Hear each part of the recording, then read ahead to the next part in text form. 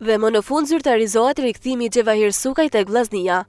Emri i tij doli në sken si një nga lojtarët e dëshiruar tek skuadra Kuqeblu, akoma pa përfunduar mirë faza e parë e kategorisë superiore. Pavarësisht e kishte qenë edhe vetë sulmuesi shkodran që deklaroi dëshirën e tij për të rikthyer në shtëpi. E kjo gjë duke e vendosur tashmë, por mbetej vetëm firmosja e kontratës së tij për ta përmbyllur këtë episod. Por edhe pse pritej që Sukaj të firmoste me Vllaznin, mbase që në datën 1 janar të vitit 2018, për shkaqe të ndryshme kjo firmë më në fund u hodh në letër në datën 5 janar dhe tashmë zyrtarisht Xhevahir Sukaj mund të quhet blerja e parë e merkatos së janarit tek Vllaznia.